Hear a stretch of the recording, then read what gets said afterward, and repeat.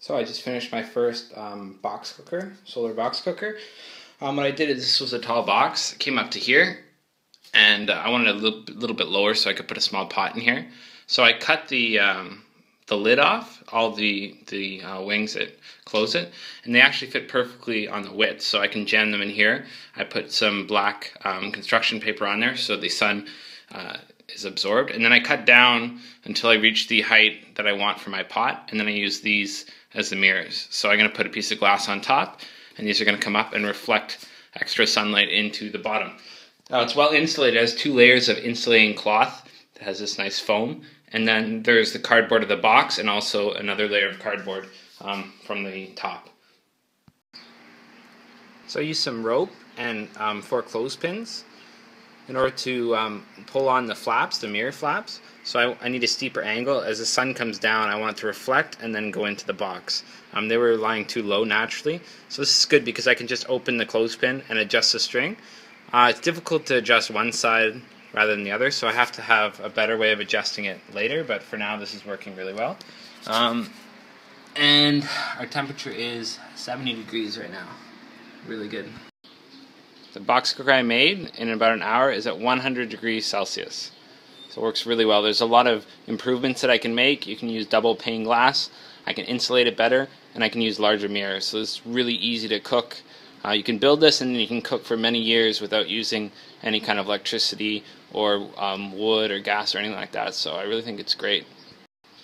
So the solar cooker is at 105 degrees and the sun is shining through those clouds. Amazing.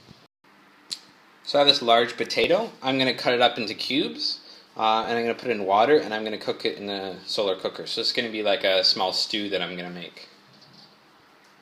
So I cut up the potato. I'm going to add water and put them both in the can inside the solar cooker. So this is a can for the solar cooker. It's extremely hot right now. It's about 120 degrees Celsius or more. So what I'm going to do is I'm going to take this water, half a liter of water, and my potatoes. I'm going to put it in here, put it back into the solar cooker, which is now preheated, and we should be able to cook. There it is.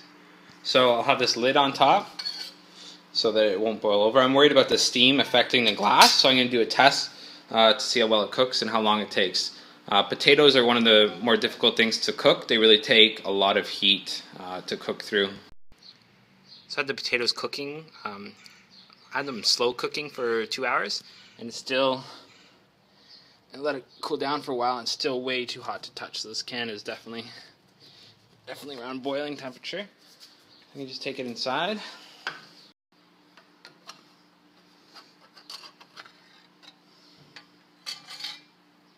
There you go. There you go. Nice solar cooked potatoes. They're nice and soft. Just cut through them nicely. So this, you could easily make a stew like this. So I just had it basically unattended for 2 hours.